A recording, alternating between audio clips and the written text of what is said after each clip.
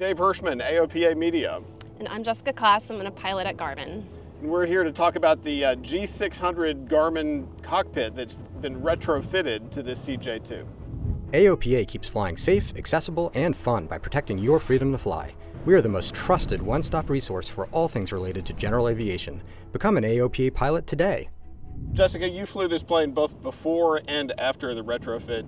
What's it like? What's the experience like? How's it changed? I think the biggest difference is that now you have a completely all Garmin integrated solution in the CJ2. What does that mean for pilots? Is it less workload? It's a significant workload reduction as far as single pilot operations go. Right, and I mean, flying a 400-knot airplane by yourself is there's a lot going on there. I mean, does it provide the situational awareness to keep up with all that? Yeah, I mean, I think you have these two huge 10-inch TXi flight displays with synthetic vision and dual GI-275 backups also with synthetic vision, and those beautiful dual GTN XIs. So I think it really adds a lot of situational awareness and configurability, so you can set the cockpit up really how you prefer to look at it.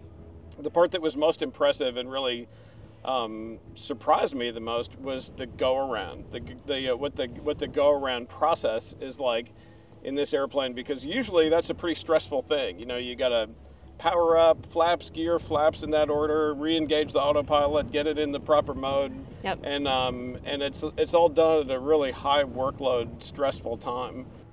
Go around. Let's go ahead and do that now. Go around. Yep. Power up. Power. So you automatically sets go around power for you. Yep. And we're going to do flaps, gear. Be ready on the flaps. Look, flap speed's good. Okay, we're cleaned up. That's amazing. How is that process different in this one? Yeah, I mean, I think what's really unique to this cockpit is, as you saw, you push the go around button, cleaned up the airplane, and we were pretty much already on our way to the missed approach point, and you didn't have to really command much anything else beyond that. And again, like as you said, it's such a very high workload time for a single pilot, and so we've taken a lot of those things and really reduced pilot workload in small areas such as coupled go around, or even with things like underspeed protection. All right, now we're coming up on the part where you want me to sit on my hands. Is that correct? Okay. Your training is going to take over. When that stick shaker goes off 5 to 10 knots prior to stall speed, you're going to want to do something. Yeah, I can tell I'm getting unhappy already. Okay, 140 knots descending, holding altitude at 14.5. All right, pitching up 10 degrees, 110 knots. Oh, this is uncomfortable. Airspeed. Oh my goodness. You're killing me. Okay. Airspeed. Now we get the annunciation. Okay. The autopilot pitches forward. 100 knots. Airspeed. And is it gonna kind of hunt like this? Yep. Airspeed. So it's going to enunciate airspeed every 5 seconds, and you can see USP is enunciated.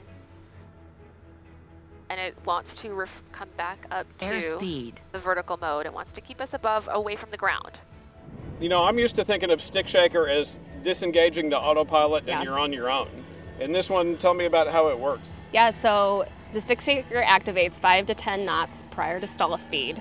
And what the G600 does is underspeed protection activates as it lowers the nose about 2 knots and allows that stick shaker to come off, and then basically maintains that attitude so the autopilot will not stall the airplane. Right. And you know, it seems like this has the potential to really breathe new life into this older category of older jets. Right. I mean, an older category, but a wildly popular category of jets that are predominantly flown single pilot.